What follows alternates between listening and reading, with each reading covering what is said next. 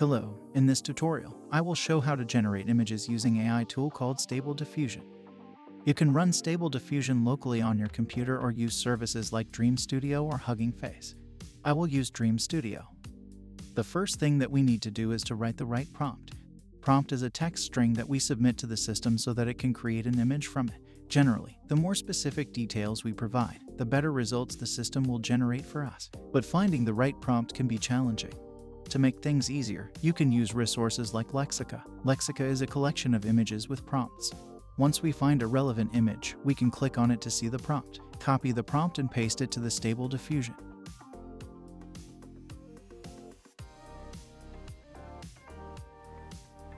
By default, Dream Studio generates a batch of the 4 images. Let's change the number of images to generate a single image. You might wonder why the image generated by AI doesn't look exactly like the one we saw in Lexica. It is normal behavior since the prompt is the only one of the signals that we provide to Stable Diffusion. Later in this video, I will show what settings to change to create an exact copy of the original image. The second setting is a model. There are a few versions of Stable Diffusion available. The latest stable release is version 2.1. As you can see, the result of the work using this model is different from what we had with a previous version. The next setting is the sampling steps. Think of steps as iterations of the image creation process.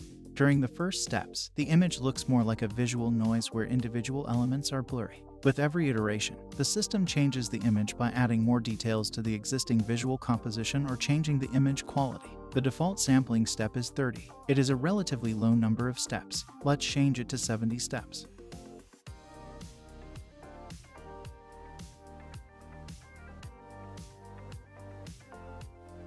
It is clear that the image now looks more visually polished. Next setting is called Seed. Once you find an image you like and want to adjust it a bit to make it look perfect, you cannot modify prompt and click Dream again because Stable Diffusion will likely produce a completely new image. You need to save the number of the image in the field Seed.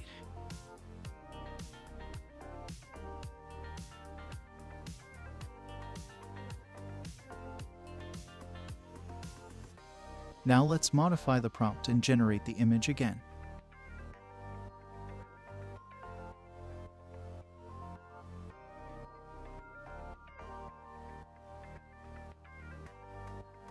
You can see that the system generated an alternative version of the original image.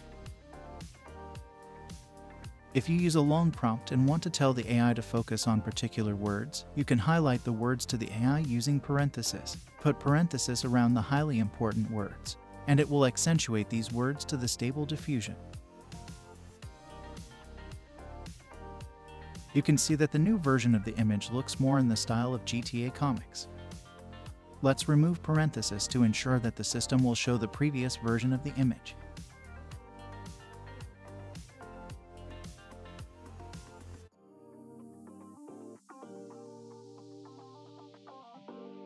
Let's remove the seed number. Now the system should generate a completely new image.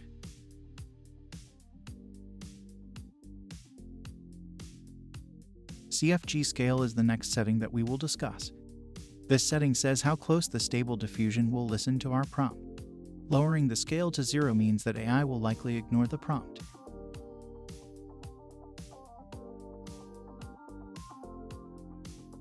When we up the scale to the max, AI will strictly follow the prompt.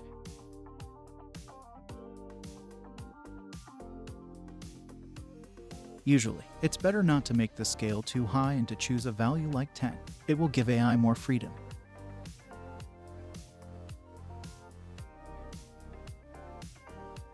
Last one, we can use an image as a source for Stable Diffusion so that the system can create images from it. Let's go to Lexica to find our image and prompt. Download the image, copy the prompt and paste it to the Dream Studio.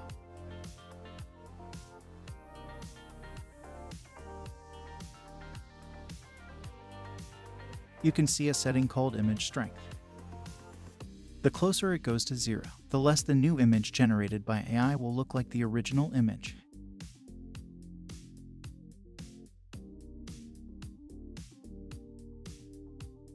The closer it goes to 100, the more the new image generated by AI will look like the original image.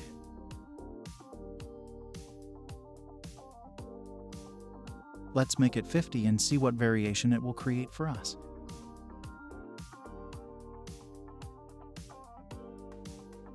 That's all for now. If you have any questions about Stable Diffusion, please leave a comment and hit the like button if you like this video.